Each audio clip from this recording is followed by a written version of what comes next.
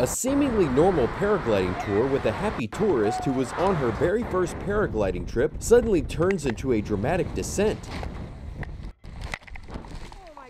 Reuters reports a 70-year-old Danish tourist along with her pilot Tolga Ozden were flying above Alanya, Turkey when the main parachute snapped, causing Ozden to make an emergency landing. The pilot said the tourist remained calm as he guided the paraglider into the water. The video was recovered 2 days after the accident and will be shown during training courses for aspiring pilots. Despite the harrowing situation, Ozden said the tourist commented she would come back for more paragliding next year.